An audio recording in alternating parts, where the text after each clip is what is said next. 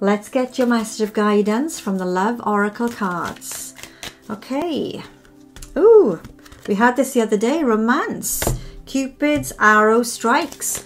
Someone who's watching these videos over and over again, Spirit's message is loud and clear for you. You have got something romantic, something true, something real coming your way. Now, emotions are a natural and necessary part of life, but they can also distort your perception and cloud your vision. In order to see things clearly, you must let go of resentment. Okay, you have got something you're holding on to and harbouring from the past year that Spirit wants you to let go of, okay? Because when you let go of those negative feelings, you're going to be lifting your vibration, lifting your energy, lifting your vibes to attract something more positive for you. This too came out the other day for you as well. So when you pass from this world, you take nothing with you but your soul and the memories you have shared with those you love. So you've got to let go of the negatives to allow the positive memories and the positive things to come into your life for sure here. Acceptance is the key to inner peace, absolutely. At times we must accept things as they are. There's no point trying to change that is what is beyond our control.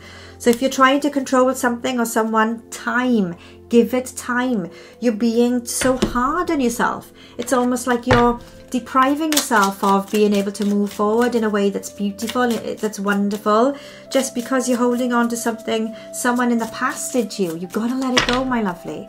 So let's see what's coming for you in your love life. Wow, what did I say? Change your mindset. Let go of the past, and you're calling in your soulmate here. This is lovely. This is good to see, okay? Express your love. Go ahead and make the romantic gestures.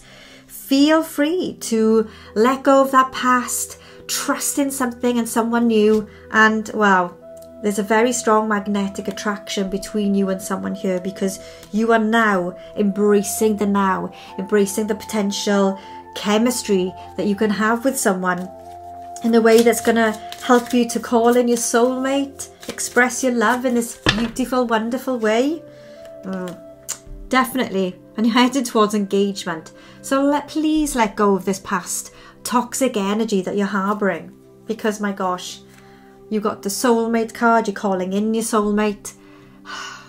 Please know your worth. Please know that there's love and your soulmate waiting for you. So let go of the past, embrace the now, and look forward to a future with someone who is definitely your soulmate.